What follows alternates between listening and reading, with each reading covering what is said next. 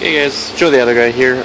Basically you get these skid plates on the new Ford EcoBoost, and they have these little tab clips. You see, you can't turn them by hand, or you kinda can, but sometimes they're really locked up by salt. Quick tip for the day, use a 15mm 6-point socket, wrench, or just the open end. You can grip and turn it, and it comes loose. And you can also use this, turn it back in. The wrench is obviously just to show you, but a socket will work just as easy. As you see, I can't get the wrench in there, kinda, but you can. So leave it on these deeper ones.